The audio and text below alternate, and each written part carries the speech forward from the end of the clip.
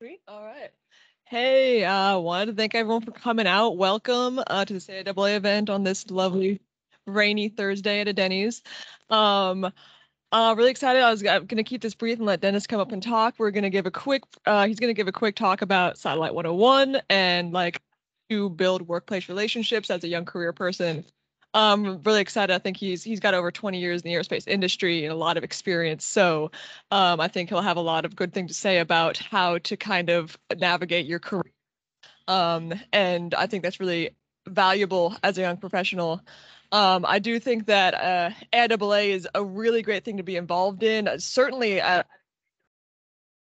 start, but like, continuing that into being a young professional and continuing to be engaged in AIAA, I think is like it's a fantastic choice. I think everyone please continue to come to these events and stay involved because it's how I stay active in the aerospace industry. It's how I get my news. It's how keep your finger on the pulse of what's going on in aerospace, and it's also a great way to connect with a bunch of other like-minded people who love aerospace and who are at all the different companies here in LA. That LA is such a powerhouse for aerospace companies. So I think it's a really exciting opportunity to be able to come to these things and meet with all these people.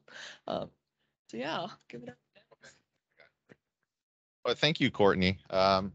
So I think the first part of this talk is going to be, like I said, how do you build workplace relationships?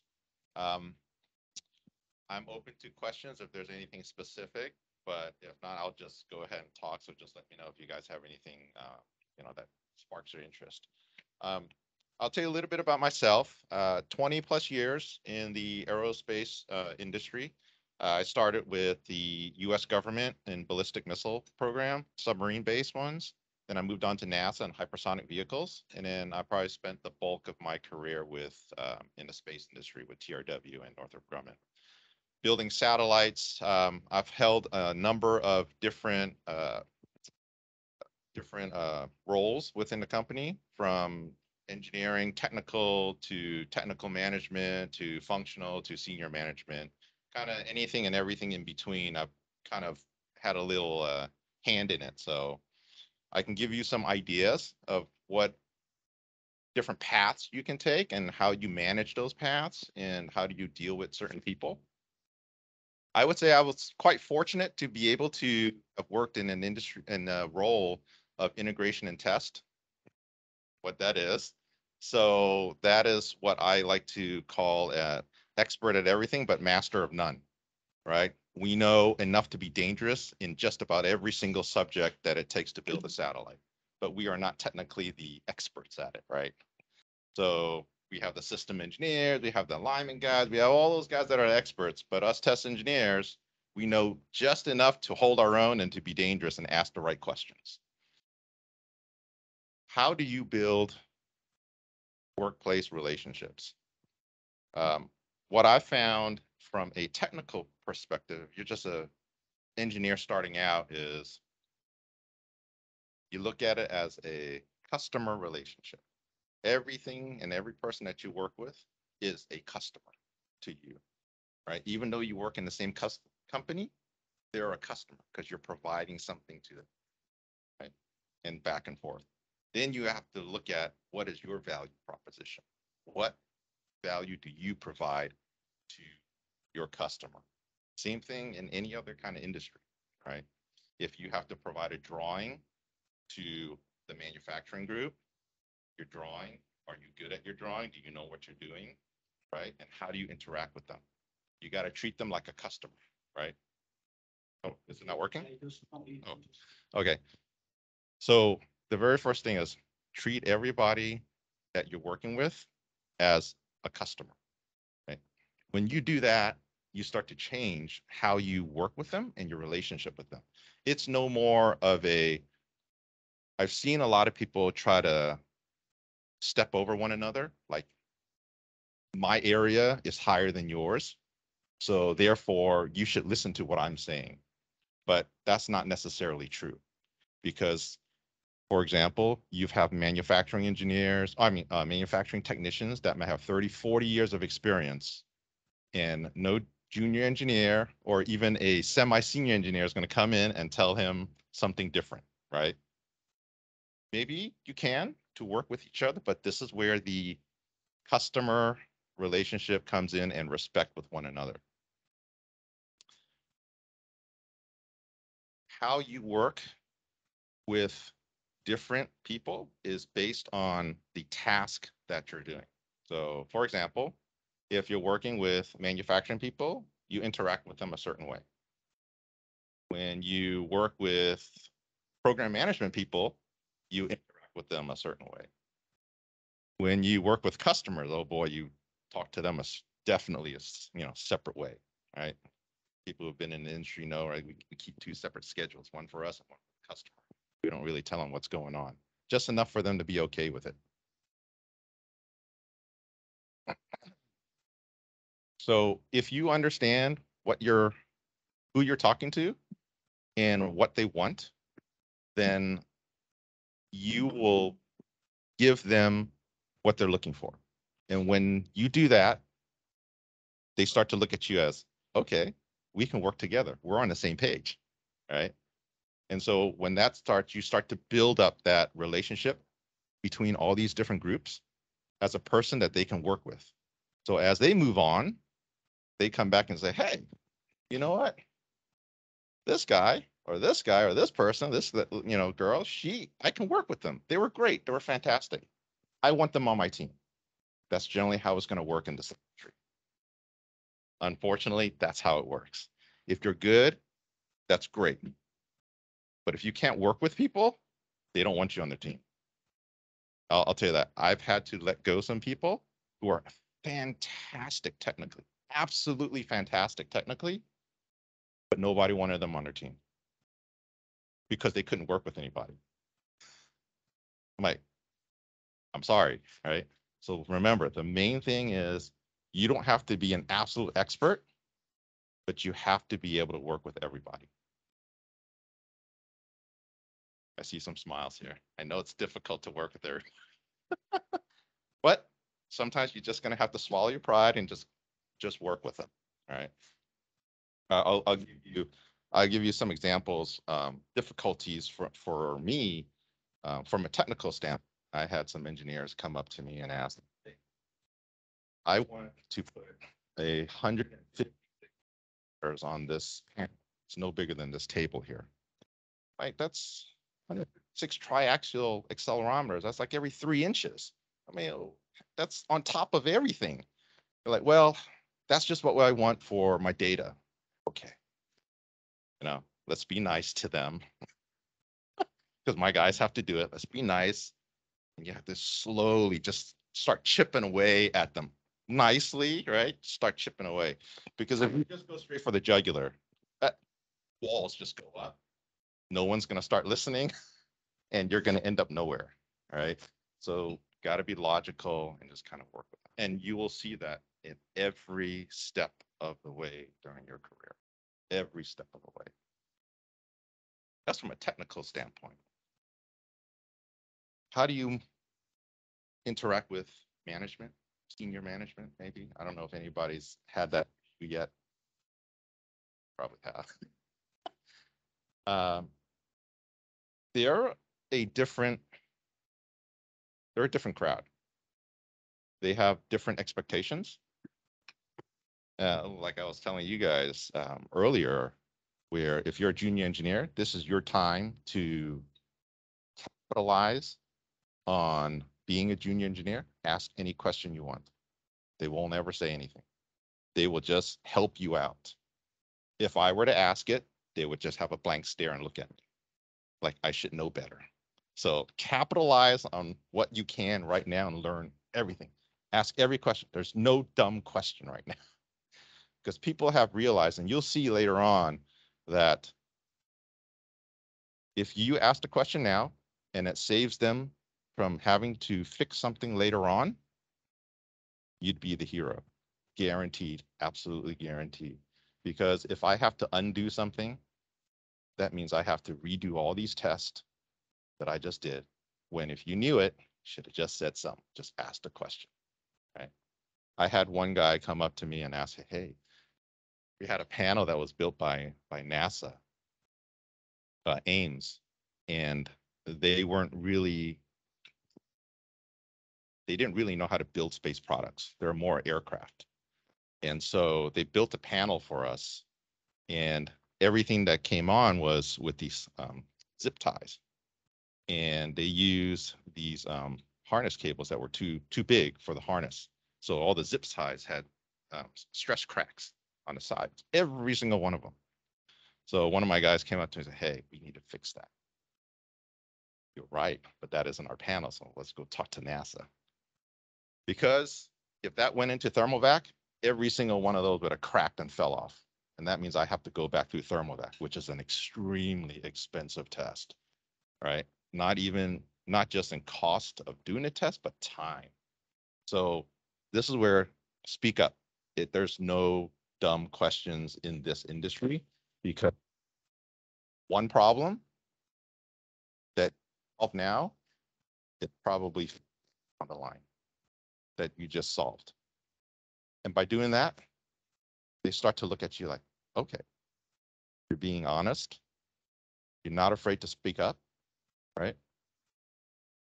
And this is somebody that I want on my team because I can trust them. Building that trust is paramount, number one. They have to be able to trust you to work on absolute trust. And I'll show later on what I mean by trust, right? When you don't have that trust, the job becomes exponentially more difficult. And not only that, but his reputation could take a hit too. We'll see that in a minute as well. Questions so far in terms of, I know not everybody works in the space industry, so is there any questions that you guys might have in terms of building relationships that you're dealing with now or want to know about?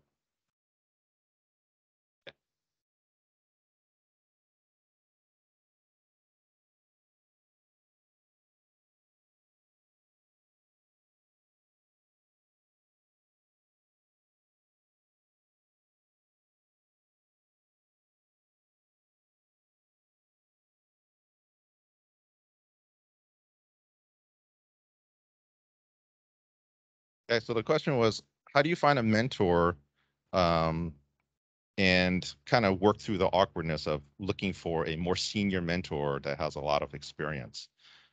Uh, there's going to be two parts to that one. One is going to end up being luck, number one. Number two is that if your company has a very good mentorship or rotational program, then you get to meet a lot of different people. And when you meet those people, I would say a good portion of them really want to pass on their knowledge because they've been in there for 30, 40 years. They love what they do, most do, and they would love to be able to talk to you and explain and pass their knowledge on. I I can guarantee you on that one. They want to talk to you. It's just whether or not you want to go ask them. They're not going to come ask you, right? They want you to see whether or not you really want from them. Then they'll come and talk to you because they're very busy, right? If you show your dedication that, hey, I want to learn what you're doing, I'm going to put in the time, they will make the time to teach you, right? But again, there is a bit of luck in that in terms of finding the right person, right? But if you had a good rotational program or you could have a mentorship program within the company, then at least have a, kind of a initial list of people to work with, right? That's willing to teach. So I would say look at those opportunities that they might have, like mentoring programs, rotational programs, and so on and so forth. And meet as many people as you can.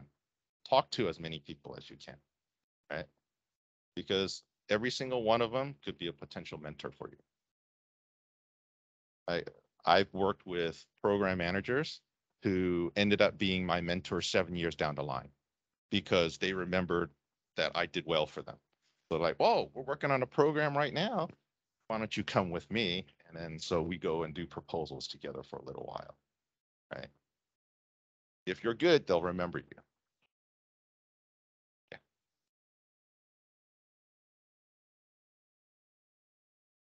Mhm. Sure. Mhm.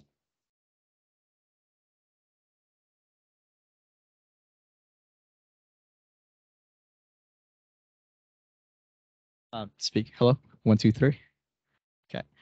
So pretty much the Insegundo teams here have been kind of tied up because of COVID and working remote. I'm in that same trajectory right now, working a lot of my work remotely. And my question is, how do individuals in the space industry, in a particular field like testing, add value to a team here? In in something that's integral for manufacturing and are there any advices that you took or any advices that you learned recently because of the remote hybrid environment that we have? Mhm. So this one is very unique. No one has really experienced this one before. So what I can tell you is that although we are in this COVID hybrid kind of scenario right now, it is going to be up to you to really reach out to other groups. Um, I'll put this right now. Most of the engineering people are introverts. If they don't have to reach out to you, they won't. Okay. So if you're in a group that forces you to reach out, like integration and test, you have to reach out to them. That's good because if you don't, they'll clam up. I don't know. He didn't ask for it. He didn't talk to me or anything like that. So my advice to you is right now is that you probably have to reach out more than you had before in the office. You have to call them, you have to set up the meetings, you have to consistently kind of, I would say, before you would run into them at the office or in meetings, but now you actively have to set up something specifically. So you do have to go kind of one step extra. Says, oh, I'll see him in a hall, when you were working in an office before. But working with manufacturing from an integration and test perspective, uh, you have to work hand in hand. A lot of these 20 years ago, integration and test and manufacturing were split. There were two separate organizations, and they realized you have to be together in order to work well together. So I'll talk a little bit about it as well when I go into Satellite 101, but the reason why you have to work together is that when they pass you something, because you are their customer, you're the next level, right? When they pass you something, first thing you're going to want to know is, what did you give me? Was it built correctly? What's on it? So I know what's on it and what I need to take off. So all of these kind of questions that you need answered, they have to give to you. So if you're upfront, like, hey, I need these things, this is how we should interact with one another. You set those expectations early in the front, and then you'll have more smooth sailing versus, well, they've been here 30 years. They'll know what to give. Oh, you're going to get something you're not going to like, right? So be very specific with them and tell them what you would like to see in your group. Because remember, your processes are not necessarily the same as what they need and they follow. So they may give you something that is acceptable in their process, but when you get it, you're like, this doesn't follow our process, it's subpar. Right? And then so you don't want to get into that kind of he said, she said, kind of a thing. So you want to make sure that your requirements and what they're giving you is very clear. And so that means lots of meetings, quote unquote, network, making sure, you find the right um, manufacturing engineers that you can work with that gives you the inside information, right, of what's going on.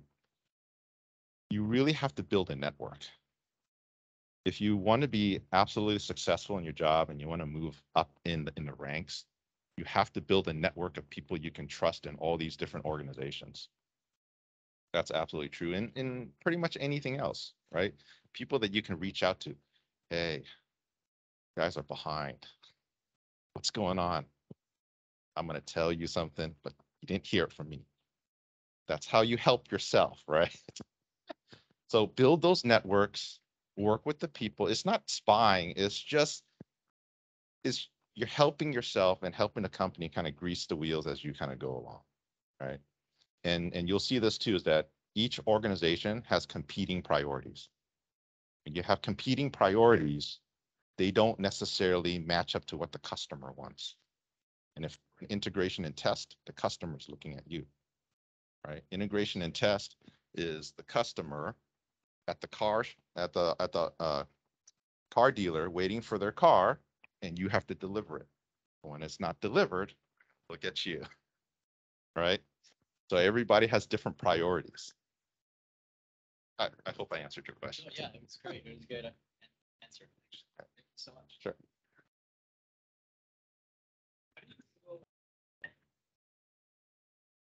How do you go negotiating a salary? And how do you know when you negotiate a salary, if you should negotiate, or yeah, do you have any tips for that?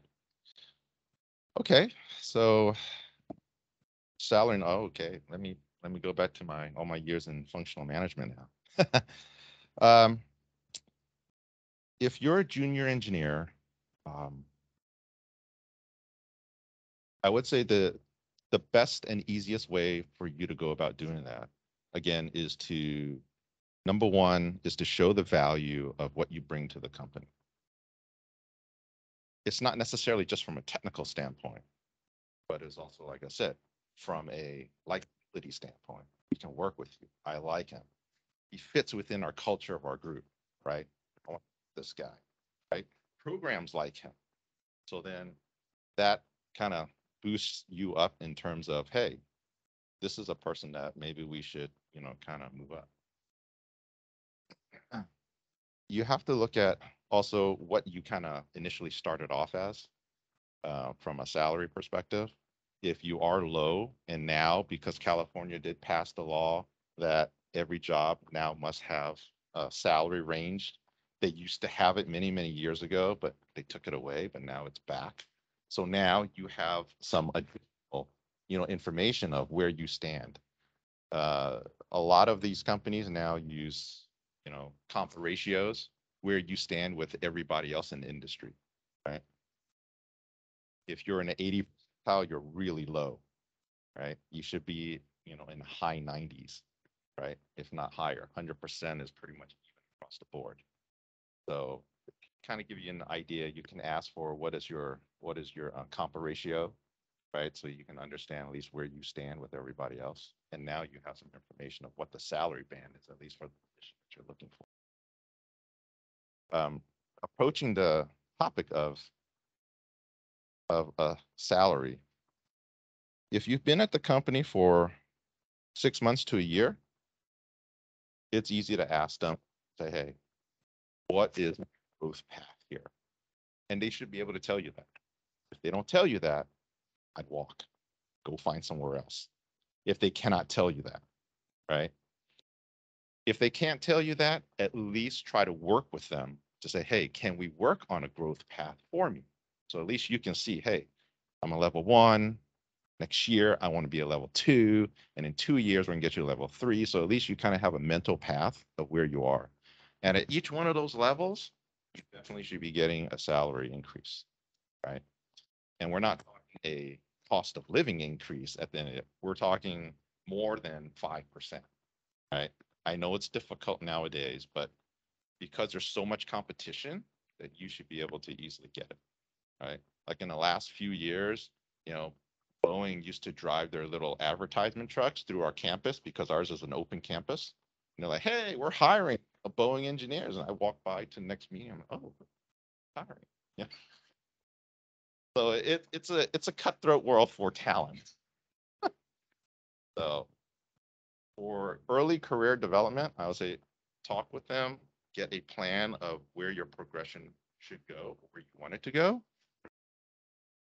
And then you'll see exactly where it is. So when you start approaching that path, then you can start kind of say, hey, we talked about this. and you are working on the salary increase or adjustments or whatnot, they can work with you on. But work on the plan, your career plan first.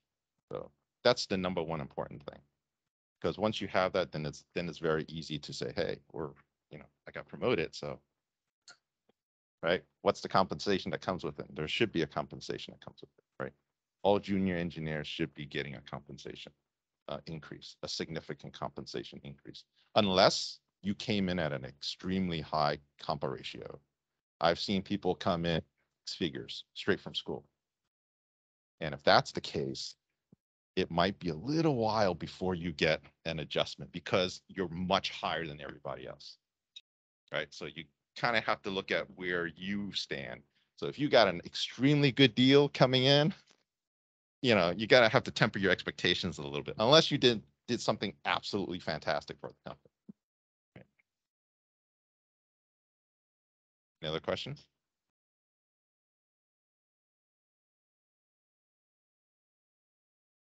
You want to go straight into 101? Because there's a lot of what we talked about kind of in here too as well.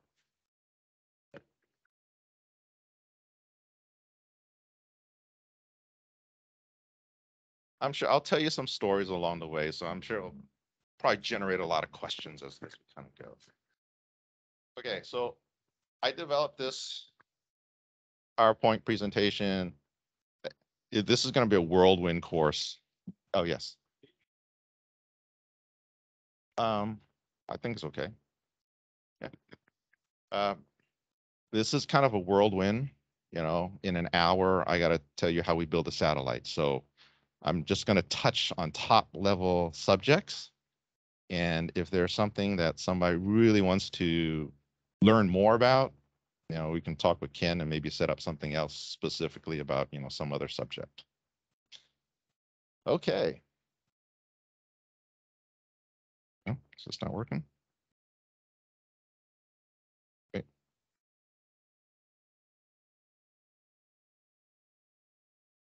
Oh. Oh, there. Okay. Oh, yeah. Okay. Okay. There we go. So I'm going to go through some of the main components of a vehicle. Number one is power. How do we power this vehicle and how does it stay powered? Of course, there's 2 parts of it. Number one is internal, or there's solar panels that everybody's kind of, used to. Internal power could be nuclear if it's for a very long mission. Most anything that's around the Earth is going to be solar powered. Telescopes, main other, satellites and so on and so forth is going to be solar powered. So solar power itself, very easy. Most everybody has some group that either builds it themselves or they buy it from somebody. Again, Northrop Grumman being one of the very few vertically integrated companies, we can build our own cells. We do build our own cells and our own solar panels as well. Internal power, when you're talking about nuclear, that becomes a little bit more, iffy. Years and years ago, we did some nuclear powered vehicles, and now we have nuclear waste on our Northrop Grumman's old property that we can't get rid of. Right. So when customers come and say, hey, we want something nuclear powered, everybody kind of cringes a little bit on that one, but that's what the customer wants, and we'll work with them on that. Propulsion. So propulsion, how do we move? We use thrusters, we have our propellant tanks, and we have reaction wheels. Besides the expert here, Courtney, in propulsion. Anybody else familiar with any of these terms? Okay. So thrusters, of course, depending on which direction and where you're going, is the size, right? We can build in 1 pounders, 5 pounders, whatever we need. Propellant tanks, depends on the mission as well. Mono, biprop, so on and so forth, right? We generally want to use we've transitioned mostly, at least at Northrop, transitioned to a monoprop because it's much easier than having an oxidizer and all this kind of stuff that you have to carry as well, which is why we use hydrazine, right? Hydrazine is one of the easy ones. And most people don't even realize that, but within our tanks, there's a pressurized side, and then you have the hydrazine side. You know why we have the pressurized side? Because when you're in space, nothing's pushing it out. So you need that pressure to push the hydrazine out into the reaction, right? So that's why we have the pressurized side as well. And of course, the reaction wheels. To save fuel, and instead of having thrusters in every single direction on your vehicle, a lot of time we put in reaction wheels. So those reaction wheels use, centrifugal force, spins, and so then the vehicle turns direction that needed to, right? So then we have reaction wheels.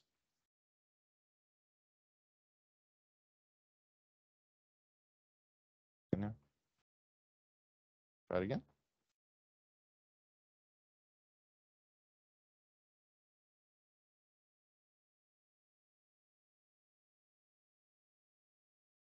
Hit the key again. Hit the next. Yeah.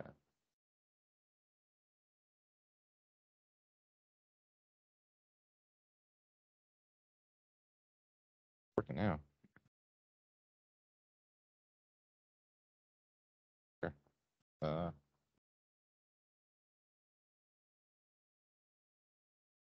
Okay. Let's talk about bus structure as we're going. Oh, now it's really going. Or did you do that?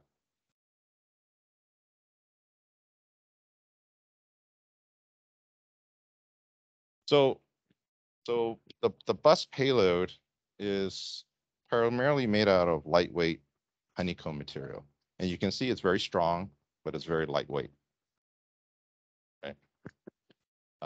That's typical, not necessarily that size all the time, right? Some are 1 inch, some are half an inch, some are 3 inches. So that gives you an idea of the kind of weight to strength ratio that we're really looking at from a bus structure, because every ounce counts, right? Everything counts, because at the end of the day, our mass property engineer is going to look at us, go, "You're way overweight. Fantastic. Where do we cut?" Right?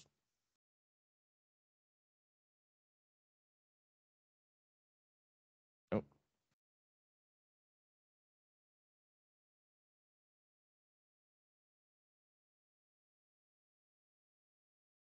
okay, well, maybe.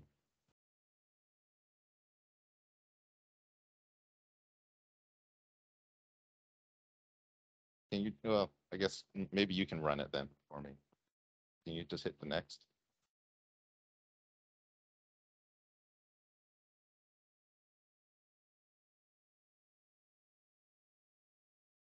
Can you go back one?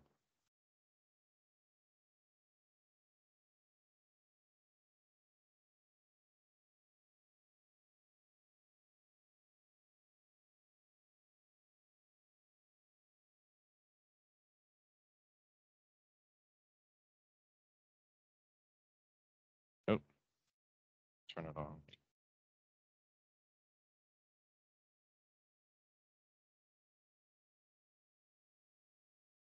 Power. Nope. Yeah, I still got the laser pointer.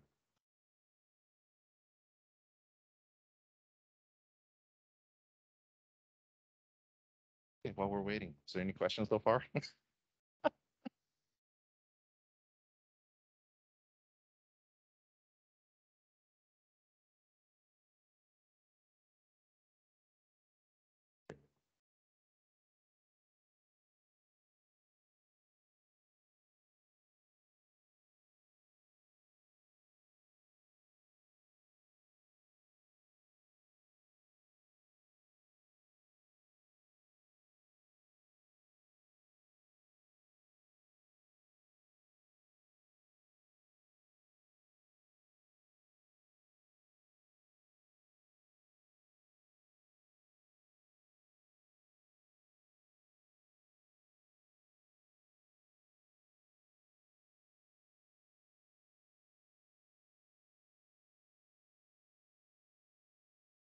I don't know.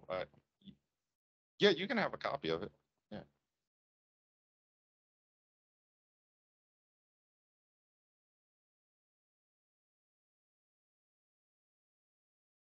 Okay.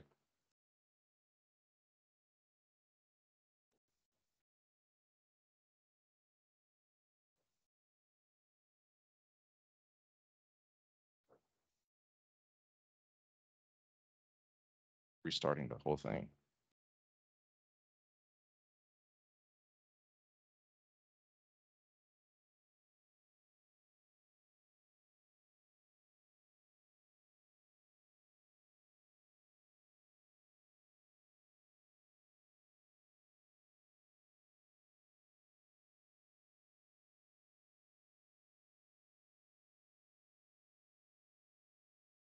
It's it's been majority on the government side.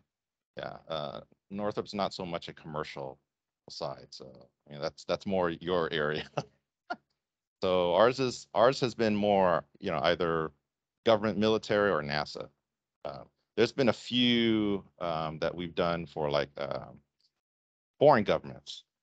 We did a couple. We did one for, let's see, Korea, and one for Taiwan years ago. But again, still government, right? Not so much commercial. And you'll see that certain companies are known for certain things. Um, Boeing and Millennium. Well, I mean, it's all Boeing now, but all these other companies, there's commercial companies, and then there's government contractor companies like Northrop is.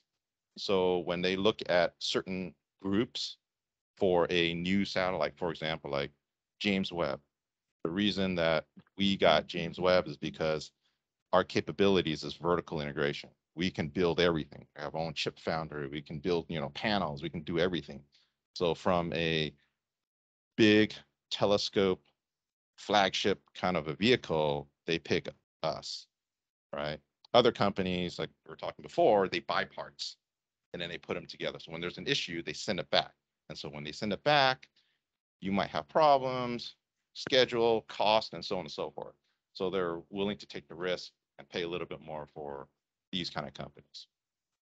So when you do proposals, like smaller companies will say, hey, can we throw in a bid? They're like, no, you don't have the capability. And so the government won't allow them to bid, right? So for like the successor to James Webb, there's only going to be a couple of companies that bid again, right? That's going to be Boeing, Lockheed, and Northrop. For these big programs, those are only three that pretty much the government is going to allow to bid. Smaller ones, if you have like, smaller, let's say, production line satellites, right? More than likely, Boeing's going to win those because Northrop Grumman is not known as a production powerhouse, right? That's a Boeing thing. But now that we've bought a couple of others companies out, we're starting to build that capability.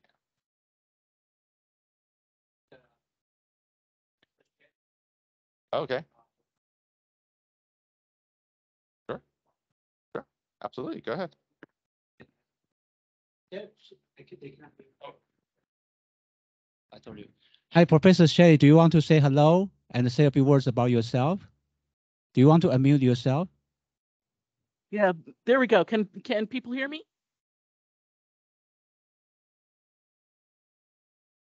I'm going to assume you can hear me. Yes, we can hear you. Okay, thank you. Yeah, so I'm Dr. Jay Shelley. I teach mechanical engineering for Cal State Long Beach, but at the Antelope Valley Engineering programs in Lancaster, California. But I also work for, in fact, I'm actually an employee of Air Force Research Laboratories at Edwards Air Force Base, and where I do materials and structures for rocket propulsion, and been doing that for 30 plus years, more time than I'm willing to admit to. Okay. But talking about the government side, so we're one of the ones who would let the contract to the contractors to build us stuff. Yes. You and I were probably up at Edwards at the same time. I used to work at Dryden, or used to be called Dryden. Yeah, up in yeah. So yeah, we might have been together at some Oh, point. I'm sure we probably have. Fantastic. Excellent. Who else is online? Patrick from Millennium. Oh, Patrick, you want to give a quick introduction of yourself?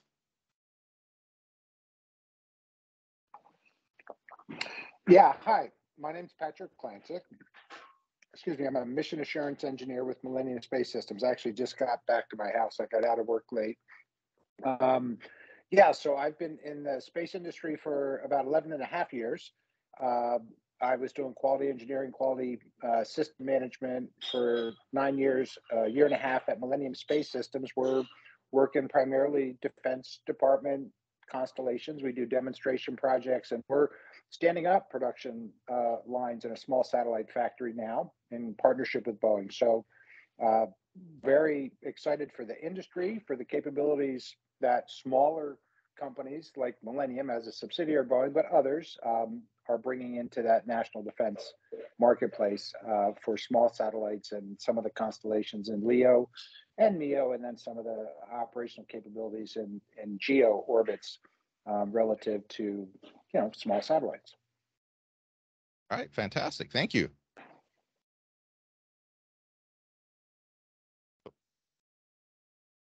Okay.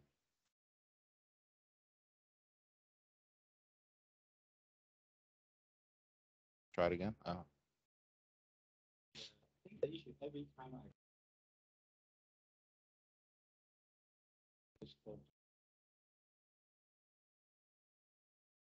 Okay. which I try.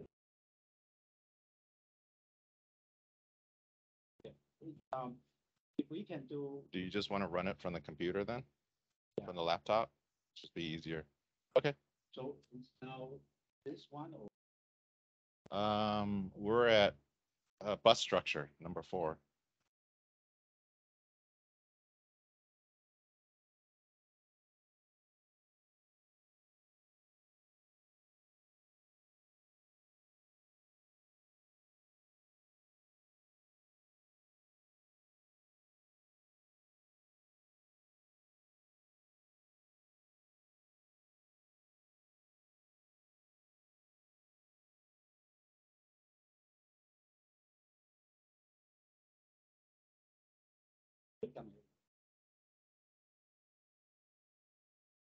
it's possible we can.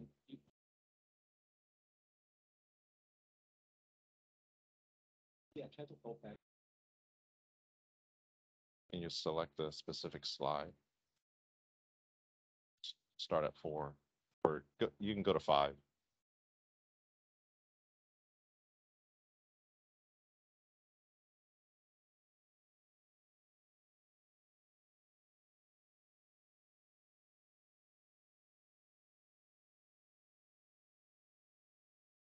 Slide is huge, so maybe it's processing.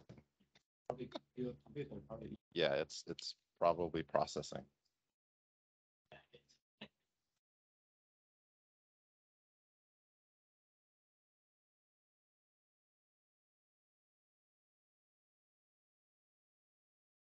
Okay, well, we can just go from here first. So multi-layer insulation. This is one of those that a lot of people don't really know about. They're just like, oh, look, it's pretty, it's nice and gold, but there's an actual reason for that. I'll pass around. This is multi-layer insulation. Essentially, it's just a blanket that keeps the vehicle from freezing and getting too hot, right? Some of that, so that gold material is actually gold in there.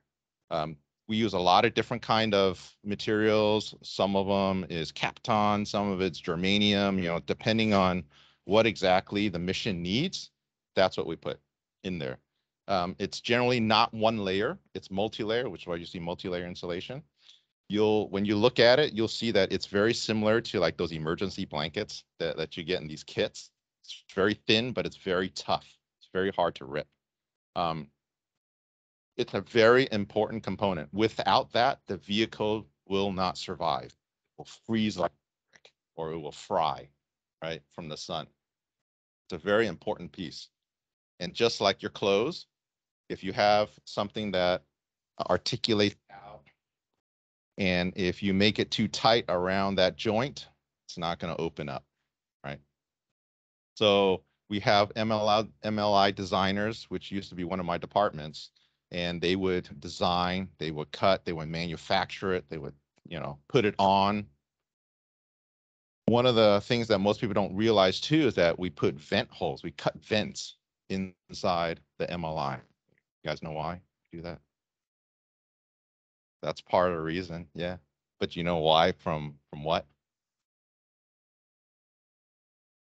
So when we launch from here, it's full of air. When it goes up into space, it's going to blow out. So we have to put vents in there for the air that's inside captured to vent out. Right?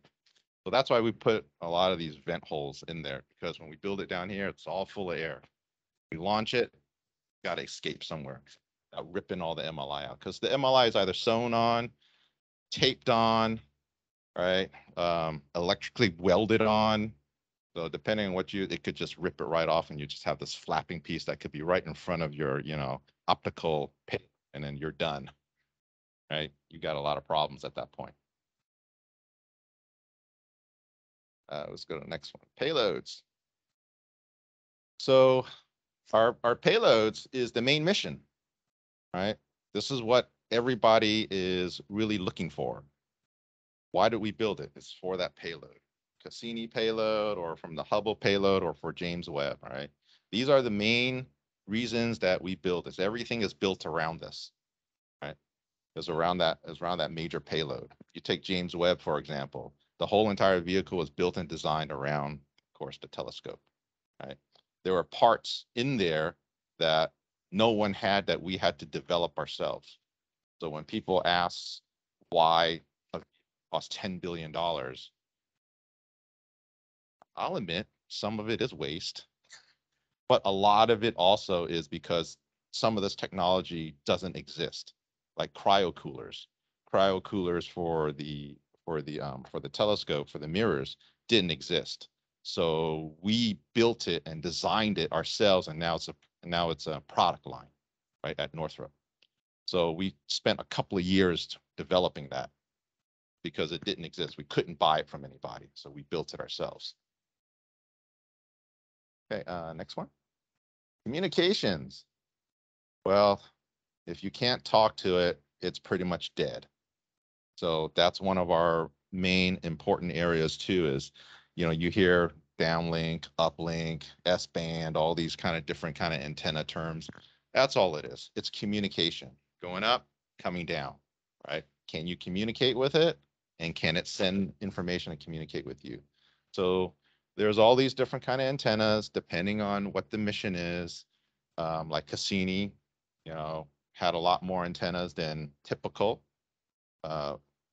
around the Earth, or around the Earth. Usually it's smaller antennas, maybe 1 to 2 feet, 3 feet in diameter most, right? You really don't need anything that big to transmit back down to Earth. Okay, next one. Size of vehicles. Most everybody's familiar with large, big, James Webb, Hubble, these flagship NASA, vehicles. But there's also smaller ones like L-Cross, that goes all the way down to refrigerator size and now CubeSat size, But one of the things that a lot of the designs now that are coming out from a CubeSat perspective is that they're looking at, I can just dump a whole bunch of CubeSats up there and they interlink and work with each other.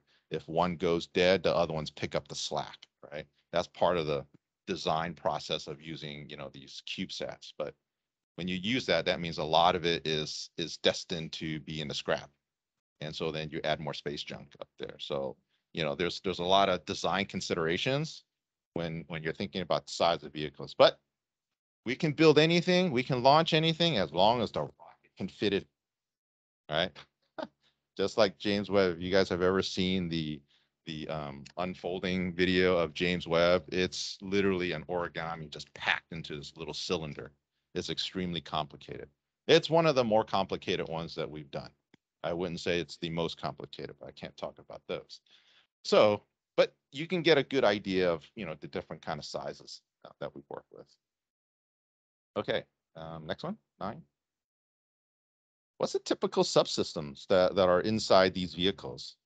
We talked about some of it, like bus structure, the propulsion, reaction wheels, electronics. But there's also a bunch of these black boxes. And these black boxes that we're talking about, like electronic power, EPS, ACS, all of these terminologies that you'll get to know.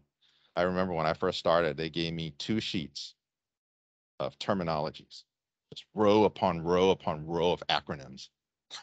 You got to learn them. It's like fantastic. This is what some of them are, right?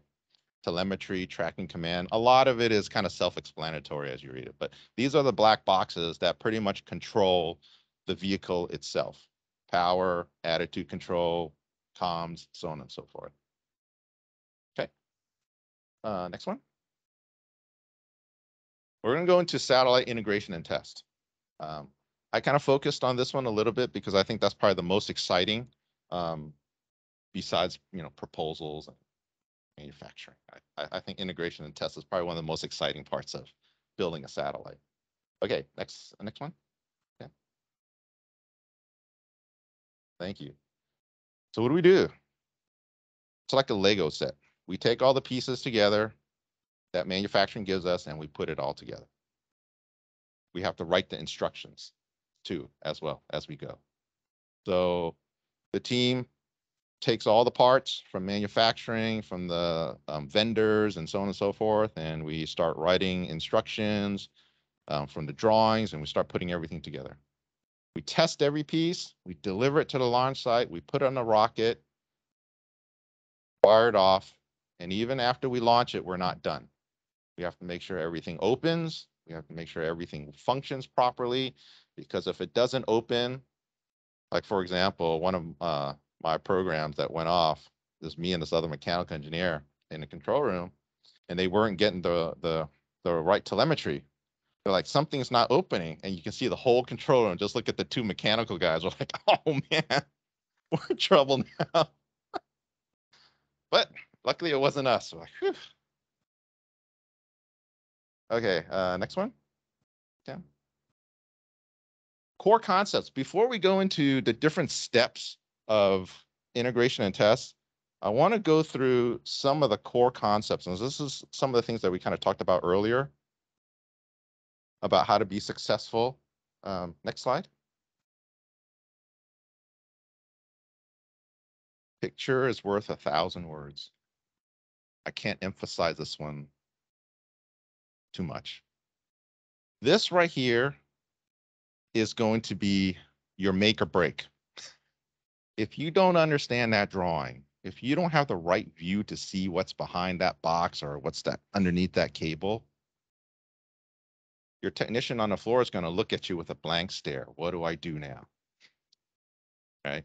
Which is why I say we have to look at different ways of communicating that besides just paper drawings. We can use augmented and virtual reality system, which I pioneered over there, because now the designer doesn't have to print out multiple views of that drawing, because every sheet that he prints out costs $1 value, right?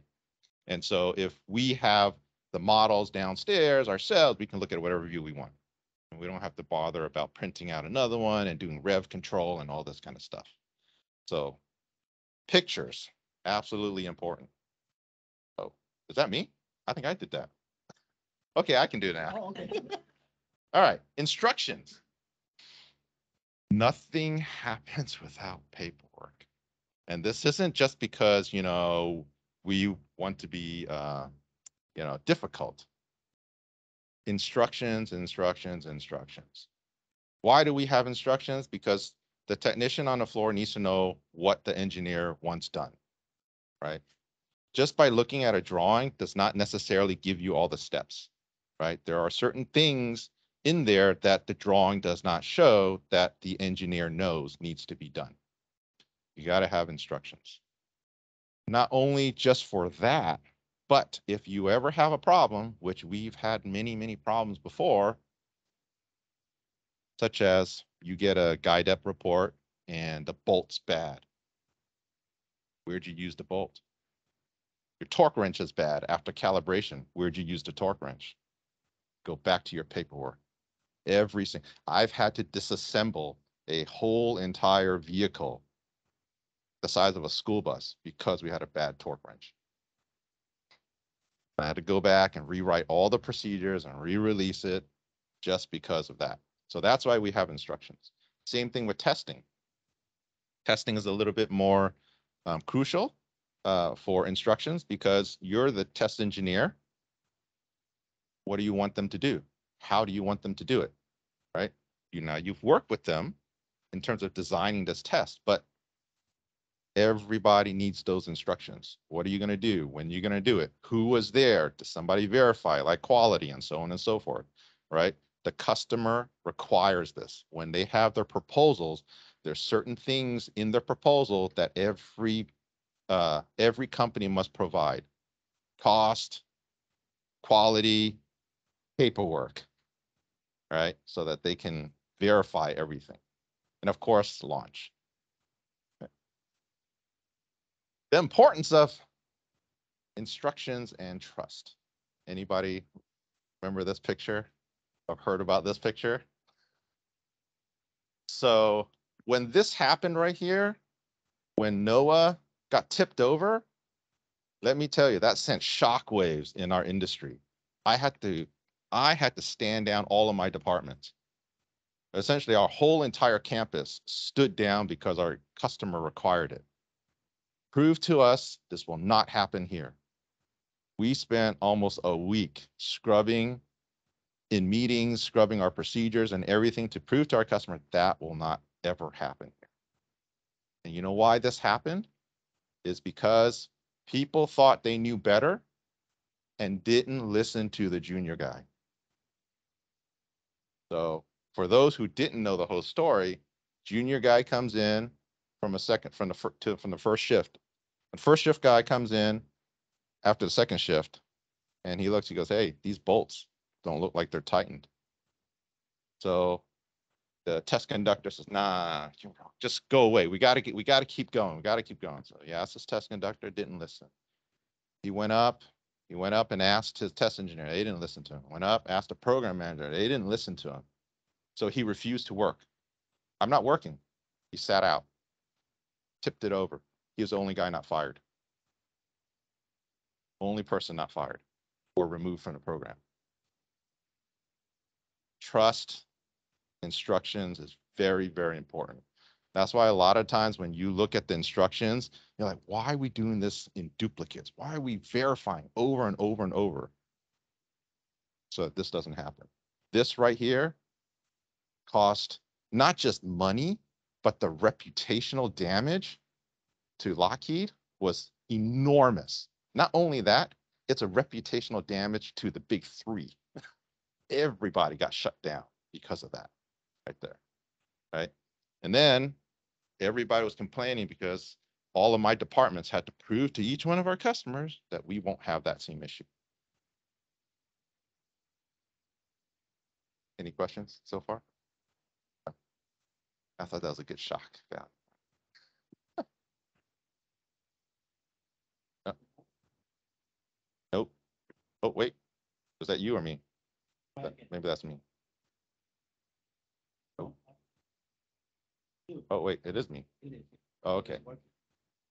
Okay, so we're gonna jump into integration here. We have piece part. Oh, it's essentially piece part installation into piece parts into subsystems. Then we get subsystems into system level, and then we have flight software development, and then we have high fidelity test beds. Again, this is very 10,000 foot level, right? We can break each one of these down and spend days upon days talking about it.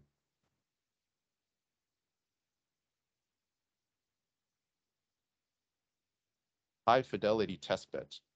Anybody familiar with test beds? Test beds. Why do we do high fidelity test beds?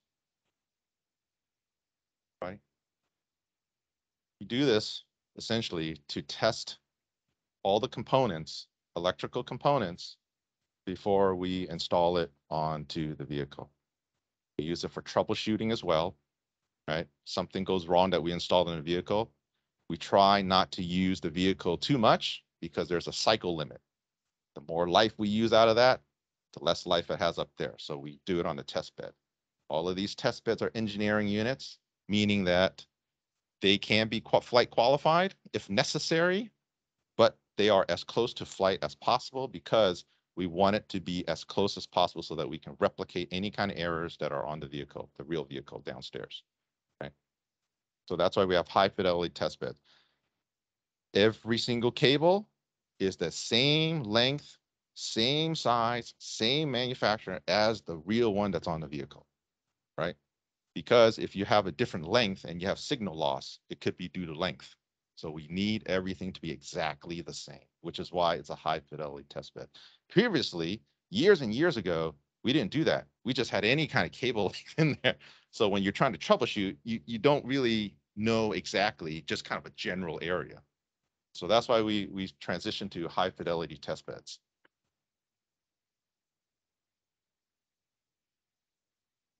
So the main part of integration, before we get into that, I want to talk about MGSE, mechanical ground support equipment.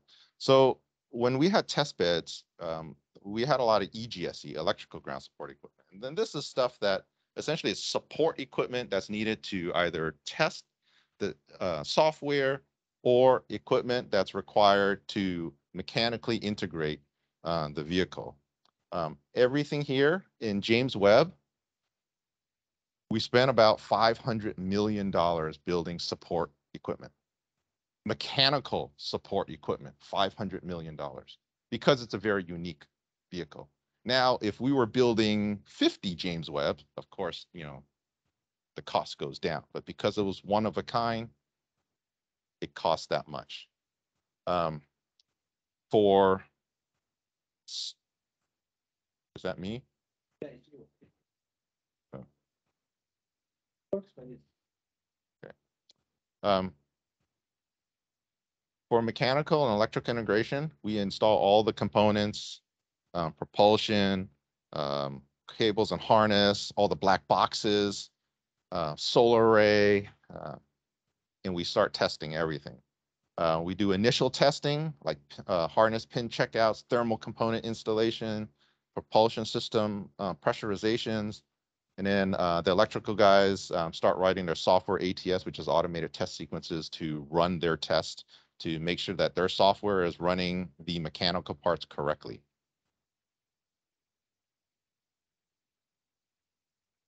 Mechanical and electrical testing. So I'll pass this out. These are, you can take them out and take a look at it. These are ordnance firing pins, and you can see at the screws there's a lot of residue from where it fired. So that's not the actual cartridge itself, that's just the firing pin.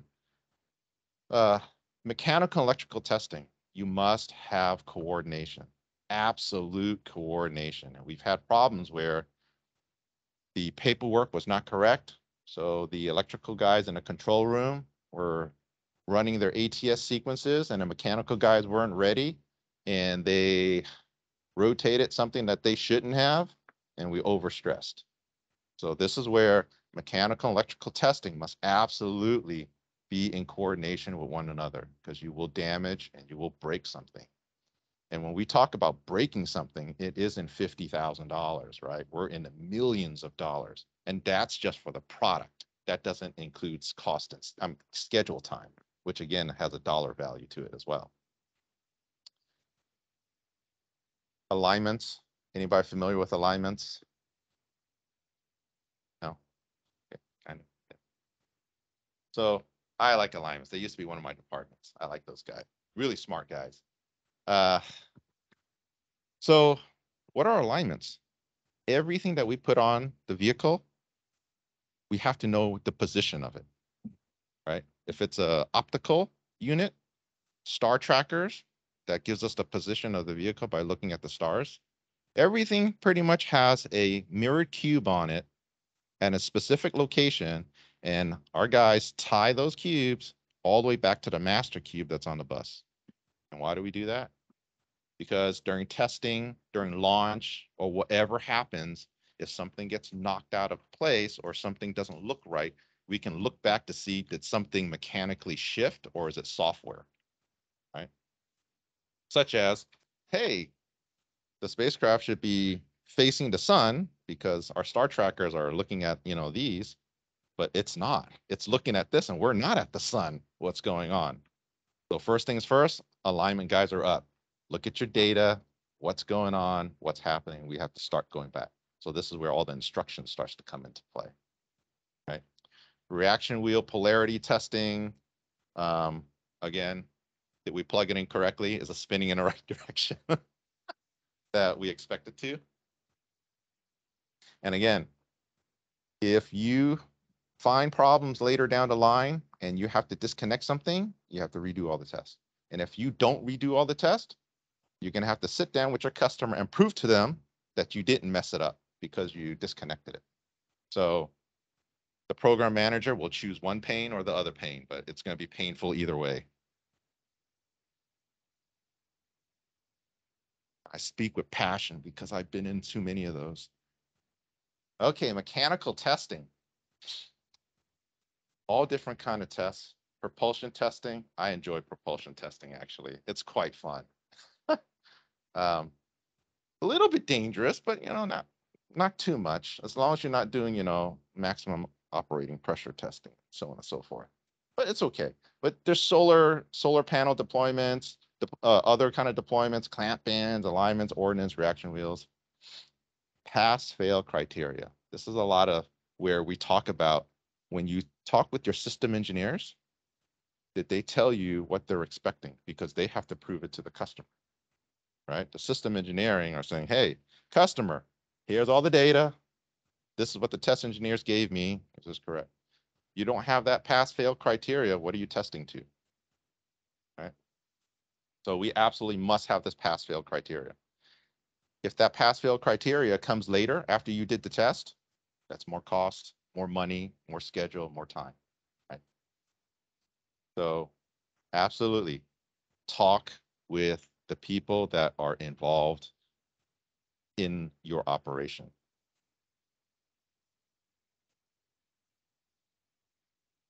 And we kind of talked about multi-layer insulation here, so I won't spend too much time on it, but you can see this was one of my departments as well, where, they would get rolls of the material, they'll cut it out, they'll weld it, tape it, sew it, whatever is required right here, design it, and then they'll install it themselves as well. So, any questions so far?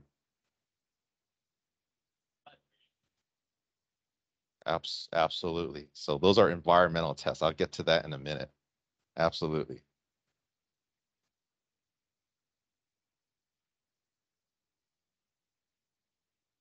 Oh, it's one too many.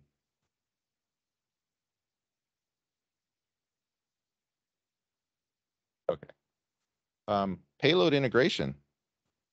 This is one of the big milestones in just about every program, right? Just the reason why you built this vehicle is the payload integration.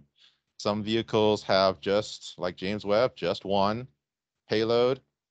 Some vehicles like the NASA Earth Observatory systems has 1, 2, 3, 4, 5, 6, 7, 8, 9 to 11 payloads. So it depends on the vehicle that you're building.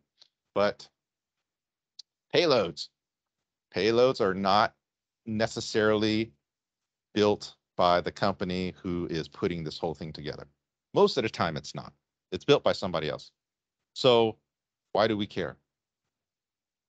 We have to make sure when you talk to your customer, your vendors, that your source control drawings, they have the correct mounting locations, they have the correct dimensions, they know everything that's coming in so that when it gets delivered to you, it fits onto the vehicle. Okay. Now, I've had an experience here where, well, no one here is from Raytheon, so I'm gonna go after Raytheon a little bit here. Oh, sorry. Sorry, I'm going to go after Raytheon a little bit here. But Raytheon sent a payload to us, and we're about ready to put it on the bird. So I was actually down on the floor, and my technicians were down with me, and they opened up the container. Nice plastic bag, and then we all looked at it. I told my team, step back. We're not going to touch this thing. So you know what they put in there? So the supports to hold the bag so that it doesn't lay on top of the payload was plastic. So you got plastic upon plastic that they're going to pull off. That's on you guys. We're not going to, ESD charge this thing. So have at it. Like whatever you need, we're here to support you, but that one's on you, right? So this is where we have to be very coordinated with our vendors of what's coming in. I remember I was the payload lead, and I had 2 vendors from the Netherlands. So I had to get up at 4 in the morning and have weekly meetings with them to make sure they understood what they're getting here and what they're bringing, what's allowed here and what's not allowed in our facility, right? Because it might be okay for them, but that might be a no-go, material for us. For example, right?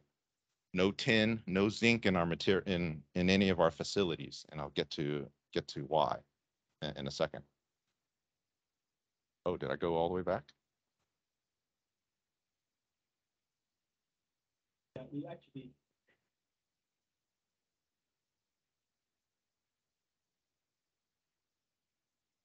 Actually, it's not.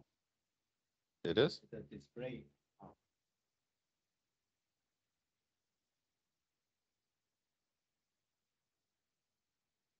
Okay, good break for questions. Any questions so far?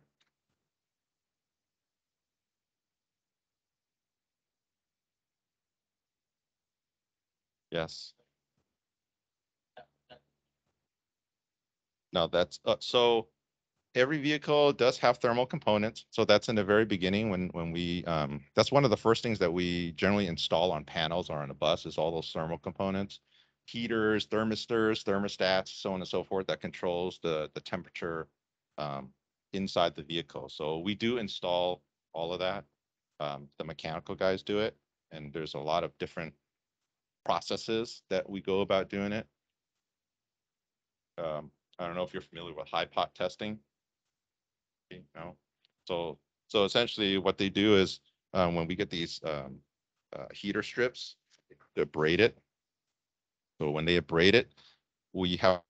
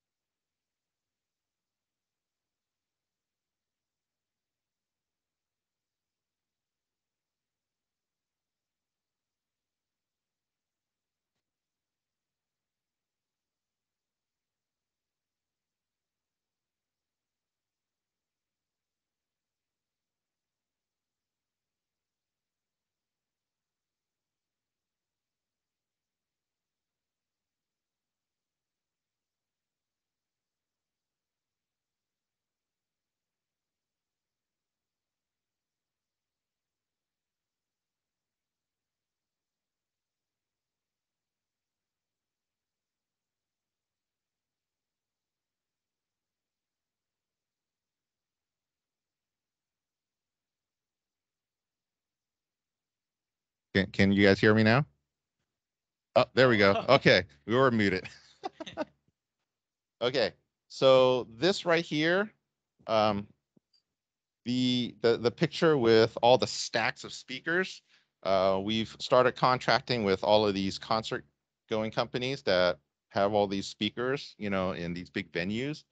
And we've figured out that that's also another low cost effective way to do our acoustic testing as well, is by stacking the speakers in specific, you know, locations and areas. And as long as the speakers themselves have the right kind of power, then it'll work. And we've done this a couple of times.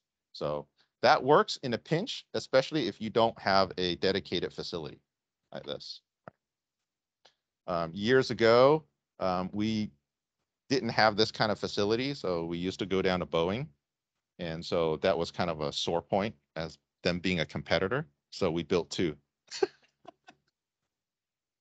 Another part of dynamic is the not just the acoustic, but we shake everything, right? We put it on a vibe table and we shake it.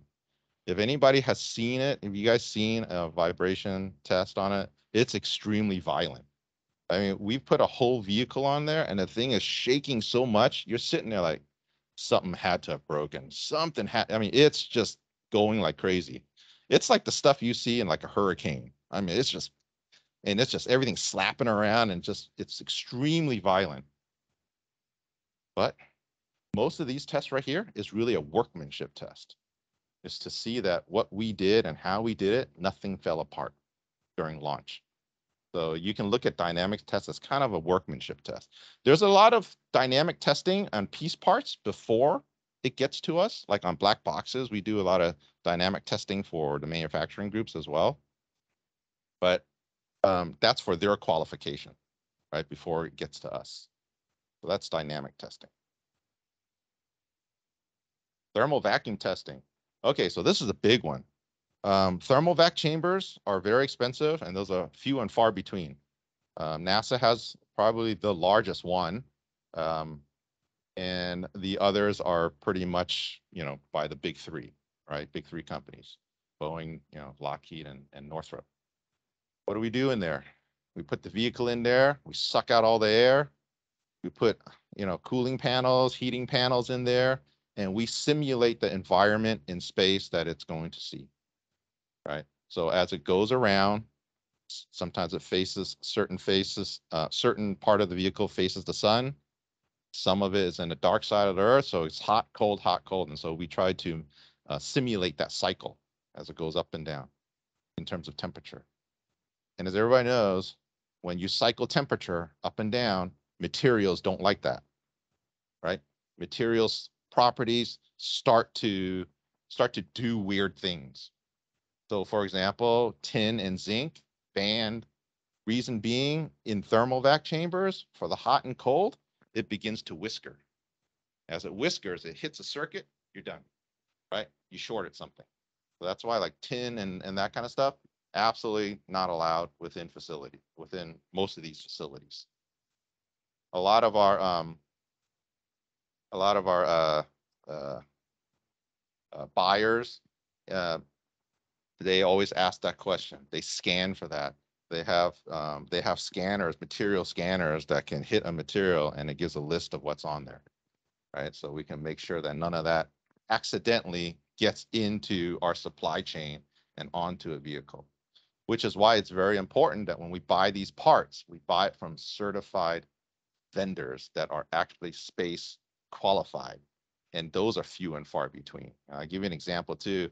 One of our buyers bought a cable harness from somebody, I don't know where, and we weren't sure, so we baked it out to see the outgassing. That thing was not space qualified. So it outgassed so much that it contaminated a whole chamber, and we baked that chamber out for 24/7 for 7 days straight. Just to and if we put that on the vehicle, it would have went all over the optics of the vehicle, and that would have been the end of that. Right. So that's why it's very important that we understand where these parts are coming from. One other story I'll give you too in here is we got a panel from a vendor We bought it from them because it was cheaper, we thought. And that panel came to us all nice and pristine and beautiful. When we started putting components down, for some reason, we could not get a resistance reading. But we tried and we tried, and we're sitting here, we're like, come on, this is the most basic thing. How can we not get this? Took us a couple of days to figure it out. The vendor clear anodized it and didn't tell us. So there was a film layer right on top, and they didn't tell us. We didn't say to do anything, but they did it as part of their process. So they clear anodized it, and we lost 4 days trying to figure that out. So that's why it's very important to know who your vendors are. EMI, EMC testing. Oh, I actually quite like this one too. Anybody familiar with EMI, EMC? Well, essentially, it's interference, right? Your cell phones, you're driving through something, static, all this interference.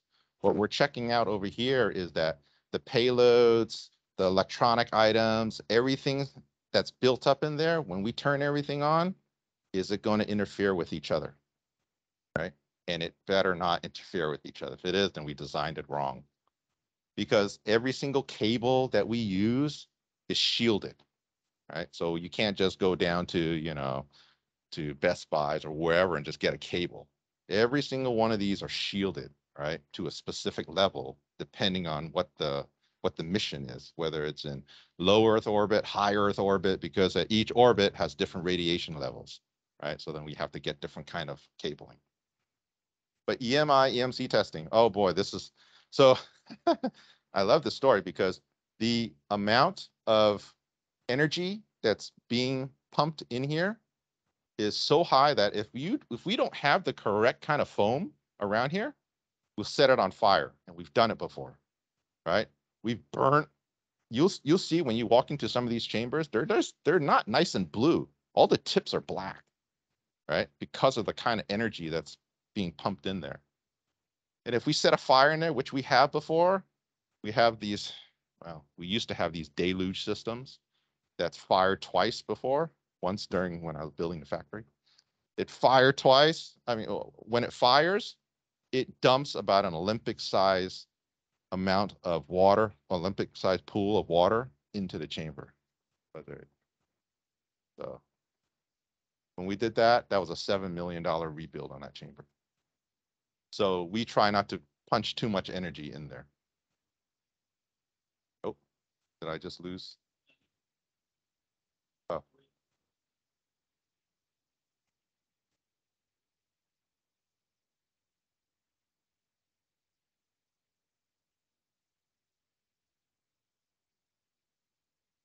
So EMI, EMC, that can also be done in a tent, in a shielded tent, which we've done previously before.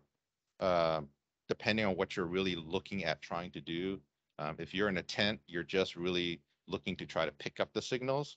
When you're in that kind of a chamber, you're actually firing signals right at the vehicle. So it's a slightly different kind of test on what you're really looking for.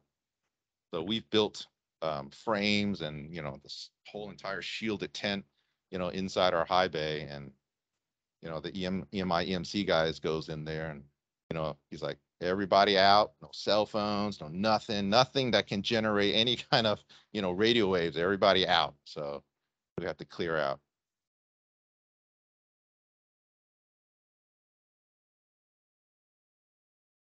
Are we back on? Yeah, we're back on. Let me go back one. I'm not sure where we're at. Oh yeah, maybe that is right. Okay. So after all of the environmental testing, I pressed one too far. Yeah, that was me.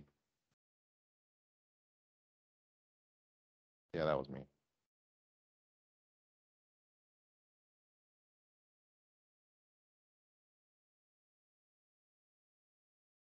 Sorry, this PowerPoint, I mean, it's huge. It's a huge file. It's huge. It's an enormous file.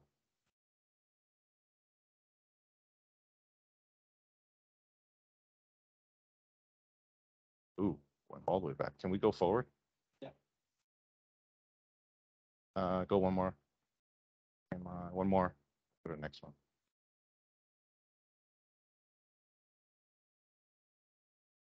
Okay. So after we're done with all of our testing,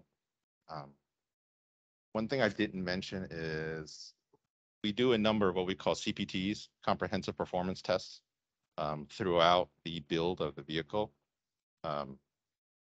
all the way up to final preps and containerization. That's essentially at each level of the build, depending where we're at, we make sure that everything works with each other, right? After environmental is usually one of the last CPTs that we generally do, full CPTs that we do, to make sure that during environmental, nothing happened to the vehicle, right? So we do a full comprehensive CPT to make sure everything checks out. And then once it does, then we go into final preps and containerization.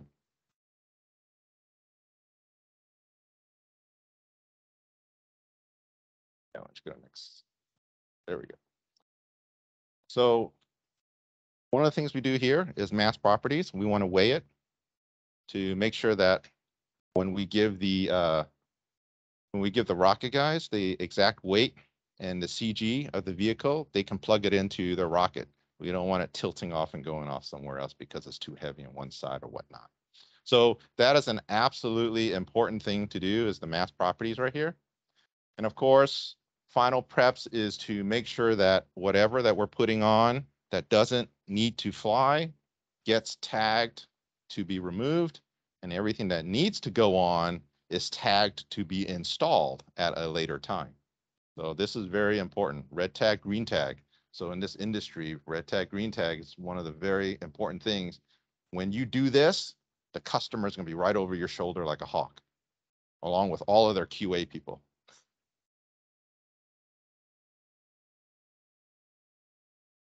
Oh. Oh, okay. Okay. Oh, okay. I think it's All right, perfect. All right, so containerization. What does containerization involve? Most people don't realize that when we go off-site, it's pretty much we take 80% of our factory with us. So it's not a small operation.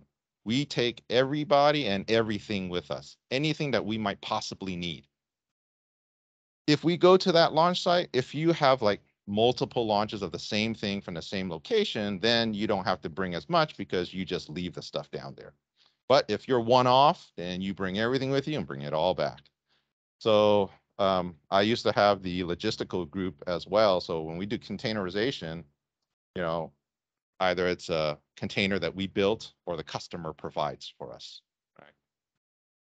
We pack everything in, we put the vehicle inside, and we absolutely have to be critical with this too, because if we're driving, flying, putting it on a boat like James Webb was, we have to work with Air Force, the Navy, local, police for transportation.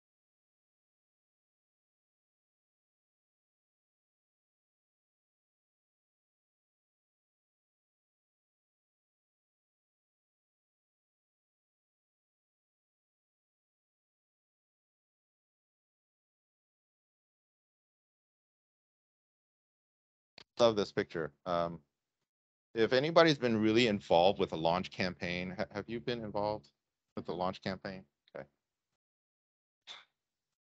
Launch campaigns, one of the most nerve-wracking, but one of the most exciting times for this vehicle. The customer has their brand new shiny toy ready to go. All we have to do is get it there without breaking it. Okay.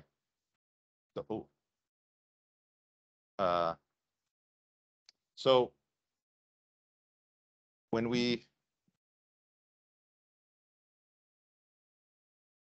oh wait, that.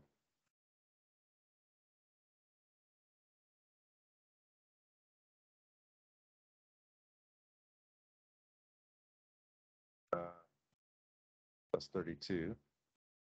Okay, all right. Well, we'll stay here for a second. I'll give you a story here.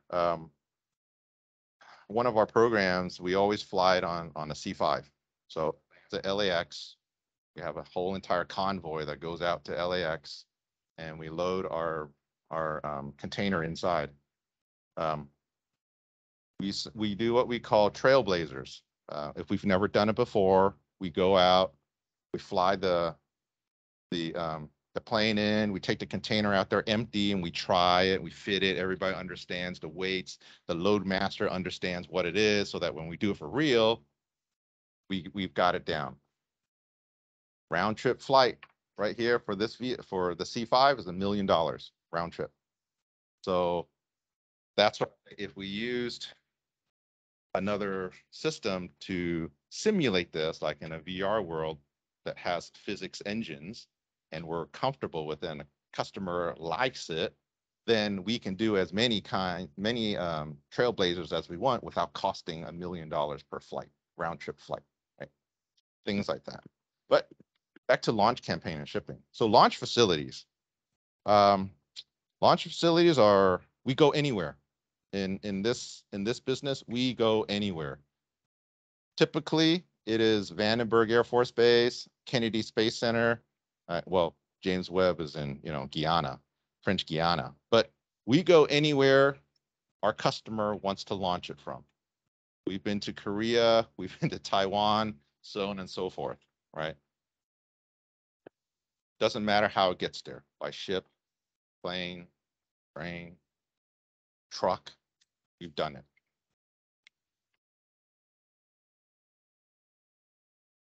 I'll give you a quick quick story on a truck. So we were shipping a vehicle up to Vandenberg Air Force Base, not too far from here, a couple of hours, and I get a call at 3 a.m.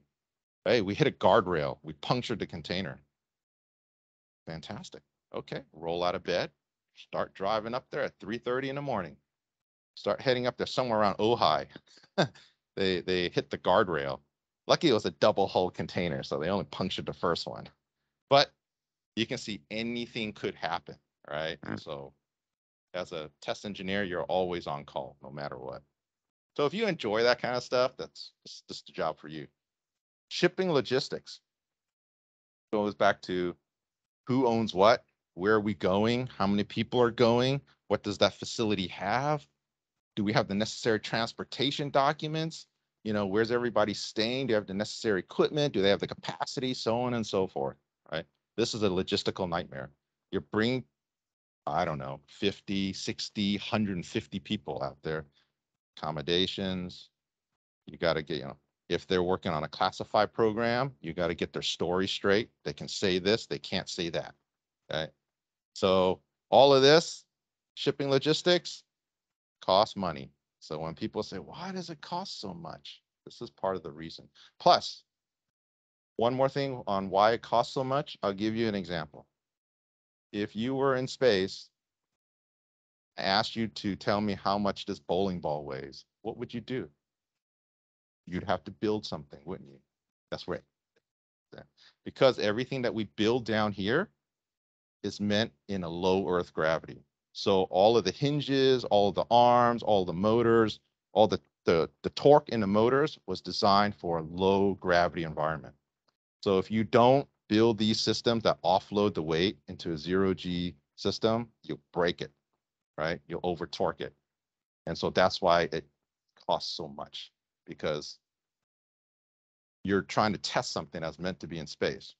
So if you're trying to build something in space that's meant to come down to Earth, it'll be the opposite, right? Like I said, think about that. How would you measure the bowling ball in space? All right. So shipping options, we talked about this. Sea, air, or land, doesn't matter. We'll go anywhere. We'll do anything that's required. We have a shipping department that works with the Air Force.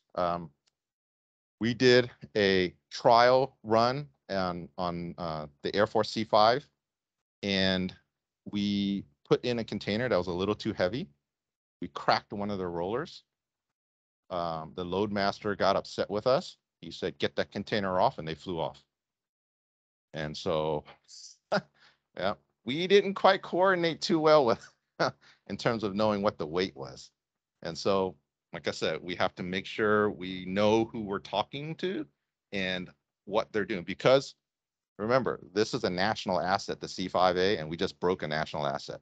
Okay. And so we all think we're priority one, but we're not. So we have to make sure we work with them and we understand what their priorities are so that we have a good working relationship. On sea, like James Webb went on a barge through the Panama Canal. They asked for who wanted to go with it. Nobody raised their hands except for the former Navy guys. So no one's like, no, we're flying. Yeah, you're going on sea, dude. Navy guys like, we'll do it.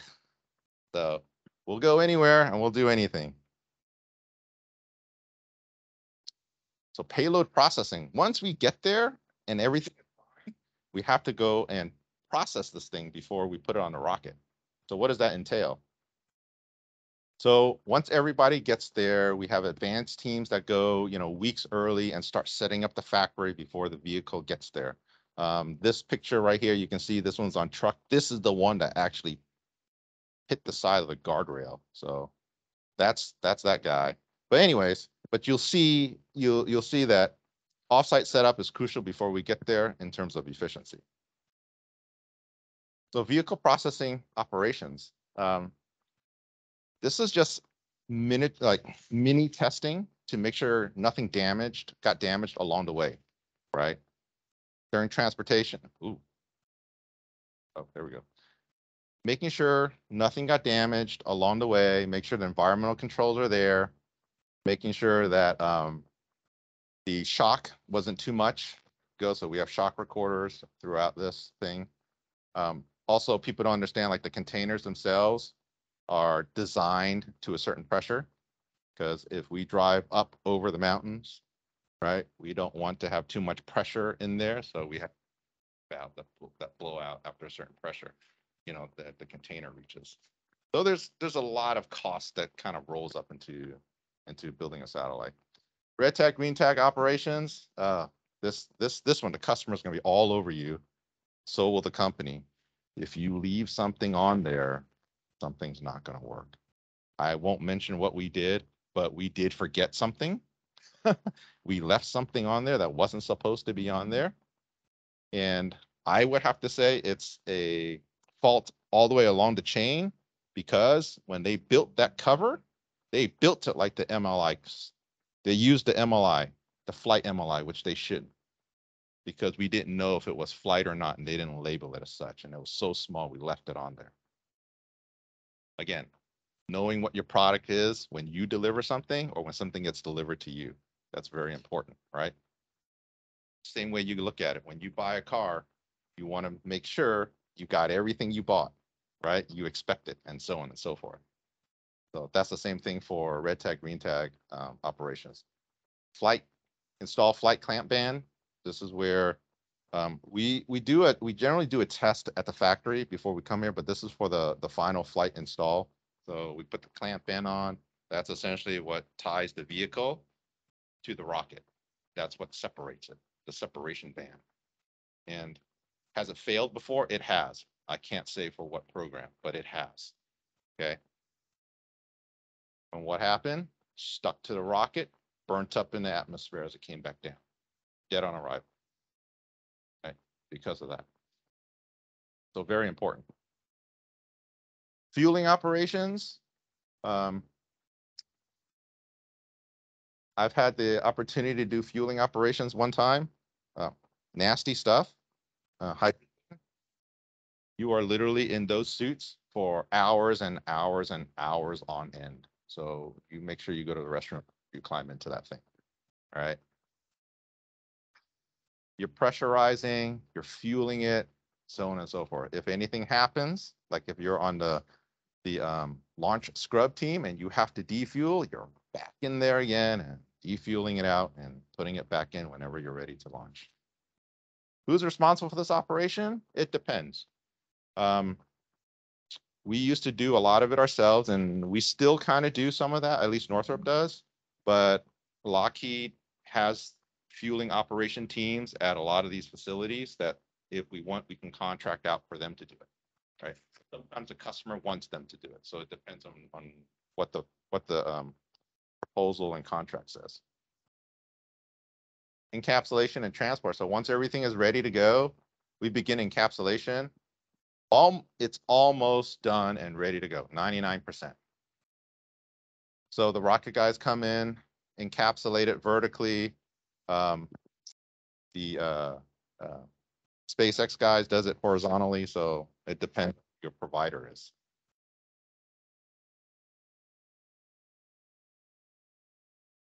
Truck it out, we lift it up, put it onto the fairing. I mean, we lift up the fairing, we put it on top of the rocket, which is what you see here. On the left side is lifting up, and on the right side is mounting on top of the rocket itself.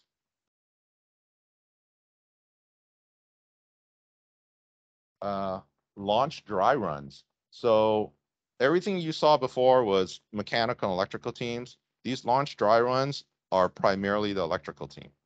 So they're in their control rooms along with the launch control teams, the rocket guys, the payload guys, and everybody, and they're sitting in there and they're checking all what needs to go. They're getting the right telemetry, making sure everybody calls go, no go. Everybody knows what the steps are.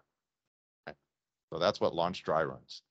If you have any issues, this is the time to hurry up and fix them. This is it. So final vehicle operations on a pad, when I said 99%, this is the last remaining 1%. Okay. Ordnance engineers, they go in and they take out the IFJs, in-flight jumpers. Okay. So that's the last thing that prevents us from accidentally firing that clamp band. Right. So we take those out, we make it flight, and then it's ready to go from from a payload perspective. Now the whole vehicle becomes a payload to the rocket, right? So then quality does their final inspection. Everything that goes in there must come out. Everything you take up there gets detailed on a log. You come out, everything gets checked out on that log. If you're missing something, which we lost a flashlight. One of our contamination engineers lost a flashlight and he couldn't find a toolbox coming back down. We stood down.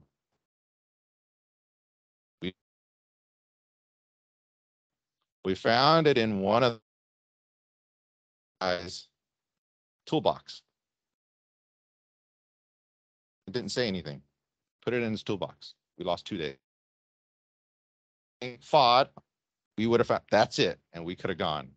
But he didn't say anything. So I said, very, very important of what goes on in there. Any final discrepancies, remaining paperwork must be closed out at this time. This is where the customer is going to work with our quality guys and our system engineers to make sure everything is final inspection and everything is closed out and ready to go.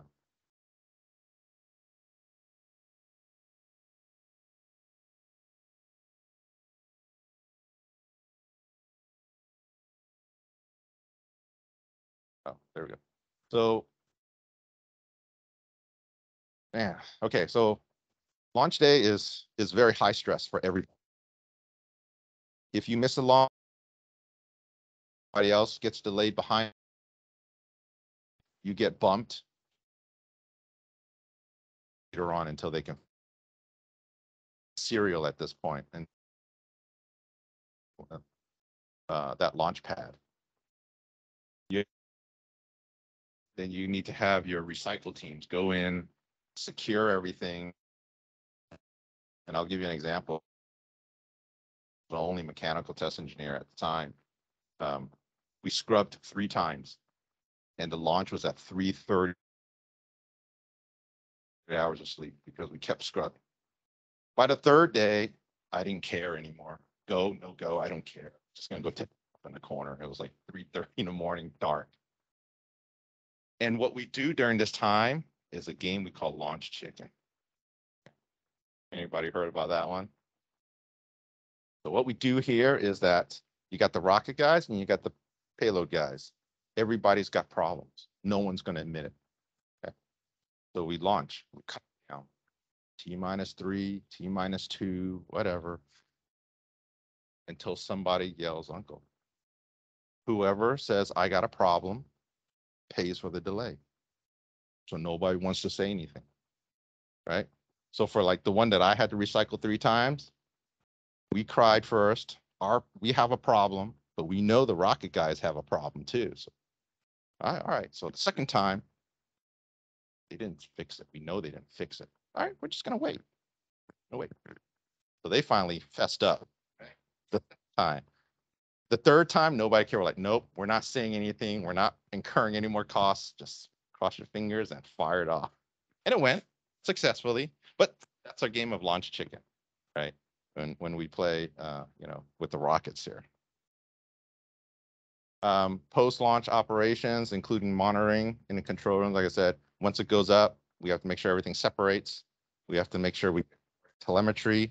If it doesn't separate, like I told you that story before, everybody turns around and looks at that group. Mechanical guys, what happened? We'll get back to you on that. You quickly get out of that room and find an answer for them. So that's launch day. So that's what I have. 9 o'clock. All right. Fantastic. We're right there. Sorry, this is a bit of a whirlwind. Like I said, we can talk about each subject. I got many, many stories, and we can spend many, many days on it. But that's kind of satellites in a nutshell, and integration in a nutshell. Not so much proposals or all that. I left the boring stuff out.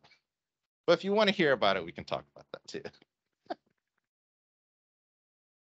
Any questions?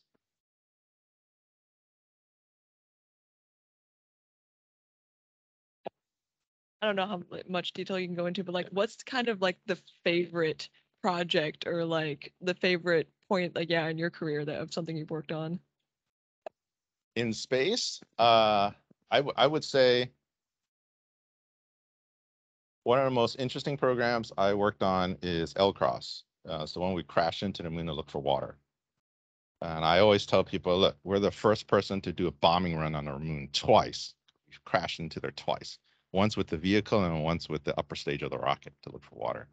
We did find a lot of water. And the reason why I like that one is because I was kind of let loose. It was a small satellite. Nobody really wanted it. They didn't believe we can get it done. So I took that challenge. We got it done on time, under budget, and we showed the company that we can build small satellites fast. And they gave us, I had to integrate brand new electronic instruction system. They asked us to pilot all this stuff too at the same time of trying to cut out all the processes that we don't need for it was a Class C satellite. So it's a lower level satellite. So they kind of let us loose. And the customer was fantastic. Ames, NASA Ames. And the customers were great because they came down, they told us, look, we don't build vehicles. We don't know how to build space vehicles. We're expert. You tell us, we'll clear the red tape for you. Like, wait, did we hear that correctly? We've never heard that before. They said, yep, we'll clear the red tape for you. You tell us what you need and we'll get it done. Fantastic. That's why I like that program. Most everybody else, if you're working for like Goddard or somebody, they just pile requirements on top of requirements and they want more stuff done and then they want it free. And then they wonder why it costs. So requirements you put on us that we generally don't want to do. We don't think it needs to be done, but they pile that on top. That's for another discussion though, in terms of requirements from a proposal standpoint. Any other? No? Sure. So in terms of the lean principles and MBSC of like automobile industry, how they're pretty fast at manufacturing and building and sending out their campaigns, right? Yes. So I know that aerospace, especially the space industry, is a little behind just because of the legacy programs, equipment, or maybe just the particular equipment that they make. Mm-hmm. In terms of that, like, what is your perspective now, maybe with experience, right, of how that trajectory is gonna be like more inclined to change in this industry? It's growing exponentially. and it will continue to grow exponentially, at least in my view. The reason why it hasn't been is because it was essentially kind of cordoned off by the people with the biggest wallets, and those are generally the government, right? And so that's why, you know, for many decades, it's been kind of a small subset of people that can really play in this sandbox. But as we get more into space and we commercialize it, then you start to see a lot more satellites come out, like Starlink, right? That's a production powerhouse now. It's just cranking out satellites, right? If one goes down, it doesn't matter. The next one just takes its place. That one goes back to be recycled and so on and so forth, right? And so Starlink and anything else that you decide to want to do, like commercial mining and so on and so forth, requires a whole slew of satellites. Then we will build that kind of production facility, right?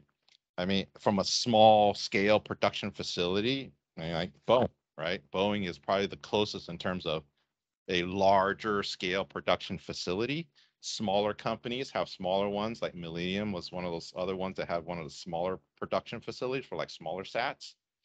But Boeing is historically known as the only one that has a higher level production, right? Or high volume production. Northrop Grumman is known as, you want production, don't go to those guys because they're extremely expensive. But if you want flagships vehicles like James Webb or anything like that, you go to Northrop, right? So it's going to continue to grow, right? That's my view, at least, on it. Anybody else?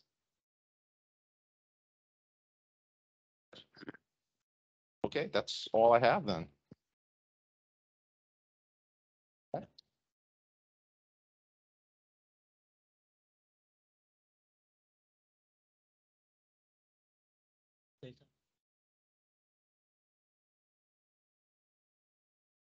Yeah, no, thank you very much, Dennis, for the talk. I think that was awesome, honestly. It's really cool information. And thanks everyone else for joining in online and in person. I don't know, do you want to plug any of the events coming up, Ken? Oh. Okay. So yeah, good idea. So after today, this we have this NASA AIMS talk by Dr. Swati Saxena. It's about NASA AIMS new effort on digital air control, air traffic control. So actually, the air traffic control and the space traffic control are very hot topic right now. So in case you didn't know, there are actually a lot of new business coming in town. For example, in Long Beach here, there's a spin launch. Then we have Slingshot. The sounds very similar. Slingshot in El Segundo. Slingshot is for space traffic management. But NASA is looking for the air traffic management and the digitalization of the traffic control. So Dr. Saxena is going to tell us a great story. So please join us. It's online, but we also have an in-person meeting in Longdale. So please join us. And then actually next Saturday, that's for this Saturday for NASA AIMS. For next Saturday, we actually got a good offer. It's a K-12 event, but it's very exciting. You know the Da Vinci School in El Segundo, right next to Air Force Base and Millennium Space System, Aerospace Corporation. In that corner, there's a wonderful public school, charter school called the Da Vinci School. They offer us to have this meeting, K-12 educator meetings there. Then they will have the director give some kind of introduction, and their robotic team will do some demo. It's very exciting. And also we have 5 talks from France. So we have a member, he's like a teacher there. He's actually, it's like a mentorship. He mentors several students.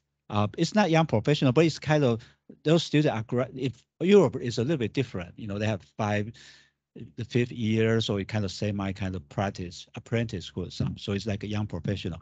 So 5 groups going to talk about using the tidal force between Moon and Earth as a propulsion, and also the electric kind of clean energy, you know, those kind of things, the Tchaikovsky type of propulsion. So it's very interesting topic. Please join us. And after the event, I don't know if you heard about the Congressman Representative Ted Lieu. Uh, he was actually from Air Force. He's our member, but he's now a congressman. He is in charge of El Segundo area, so folks in Segundo need to know him. And his office is running. It's called the Service Academy Day. It is for like you have service family, then you have student, student or in support of this K-12 or Air Force people, family, children studying K-12. It's called the Service Academy Day. So it's right after our event in the same place. So if you join us in person, you'll be able to enjoy both, but you can welcome to join online as well. So that's one. And that's January 28th. On February 6th is a very hot topic right now. It's personalized aviation. So we are going to have this called the frontier for air mobility. Air mobility. So if you look at our flyer, it's very fancy. Some guy dressed like a Star Wars thing and the flying, I don't know how to call it, flying bike, or it actually is a larger drone. It's kind of in the middle. It's a big drone, but a person can sit on it, like you're riding a bicycle. So air mobility is tied to a very important thing for AIAA, like sustainable aviation, electric hybrid aircraft, and flying cars. But of course, for us, I was just joking with Courtney, for AIAA aviation people, we don't want to call it flying car because the car people want to steal this project as theirs. So they call it flying car. They don't want to brand it as aircraft, because if you say aircraft, then that's AIAA, it's aviation. But you say car, flying car, that's automobile. So there's a big fight here. But we called it, sustainable aviation or electric hybrid aircraft. But it's kind of fun. And this CEO, they start a company. They actually, if you look at the flyer, it's not just the hardware itself. It is also like a digital highway, because if flying this thing, you have need very good traffic control. So you probably highly connected to network, IoT traffic control thing. And actually, Courtney pointed out, for this kind of personal aviation or jetpack or this kind of air bike, air mobility, the technology is probably not the throttle, the limiting factor. It's probably the policy, safety, FAA, those kind of things. But it's going to be fun, the future aviation. And in case you didn't know, actually in LA is a very interesting underlying effort going. It's called the Future City. And we are trying to work on it. And the USC is tying with this. And we have Dr. Bradley leading this effort. Is that we are going to a couple events. You have, like a futuristic type of city like LA, but potentially it could be Mars or on the moon, those kind of thing. Well, since they can design the helicopter for Mars, maybe you can have the air bike, thing, for Mars. And the moon, I don't know, but Mars probably. So it's kind of interesting. So that's February 6th. It's online presentation, but we are going to do hybrid in Willowbrook Library. And there were a couple events coming up, but the next one we are going to see is the March 11 student branch mini conference. It is very exciting, and we have a keynote speaker from Lockheed Martin. He is the inventor for the VTOL engine for F-35, Dr. Paul Belalacqua. In case you didn't know, Belalacqua, if you read Romeo and Juliet, there's a family, royal noble family called Belalacqua, and he is from that. His name is the same for Romeo Juliet family. Actually, I can tell you interesting. If you read Romeo Juliet, they actually a family called T-Boat. If you remember that, actually we have a member. His name happened to be T-Boat, so it's kind of interesting. But that's a side way. But March 11, Dr. Paul Belalacqua is going to talk about Skunk Works and F-35 and the invention process of the VTOL engine. So we go, and then we also have Dr. Lahu Menemet from Aerospace Corporation going to talk about Aerospace Corporation and the planetary defense. And Dennis, again, he will try to help a student, but it's not exactly the same talk, but you're talking the control, the issue, command control, the satellite control, those kind of things. But the main thing is like today is to help the student. But of course, later on we'll arrange for professional talk, public talk. So that it's not like this, a mentorship type of thing. It's more for general public. So that's the current thing we have, but we are working on a very exciting awards. There might be a couple events like space architecture, and actually a gentleman supposed to show up today from Virgin Galactic, but he just texted me he has to work. He's our former membership chair, and he used to work in Boeing, is now working Virgin Galactic. So I'm working with him and some other people for a new space mini conference that's coming up. For May 11, too long. Oh, I'm just trying to share your excitement because the awards, we are trying to give awards to students doing very good jobs. We actually think about creating young professional awards. Actually, I mentioned to you, we can think about it, depending on the budget, those things. So as to encourage young professionals doing great jobs, those kind of thing, and who people like Dennis, or can support the YP effort. Those kind of things. But we are considering, our council is considering to giving an award to Artemis, because every year we give an award to a company or group doing excellent jobs. Last year, we already gave the award to James Webb Telescope. So we have director of James Webb Space Telescope Engineering and Science give a short talk, and we give them awards. But it was launched in 2001, so literally we should not give them again, even though it's big picture, still beautiful picture is still coming up. And they claim that they have reversed the physics of the universe, revolutionized. So, but anyway, that's last year. Then another possibility is the DART mission, which is very exciting. And we are actually working on a DART mission event, but it's more, we have been working with Aerospace Corporation. We have been waiting for several months since June because we have been trying to do a DART event, professional event, but now we are gearing to a STEM education event. We are going to do it in February with a private library people, Aerospace Corporation people in Downey, Columbia Memorial Center. But that's more a family union. It's not very professional, but it's fun to inspire next generation. But we are going to have a professional event on DART. But APL literally is in Maryland. So it's not within our section in LA. So we decided to look into some contributor like LJ Rocketdyne.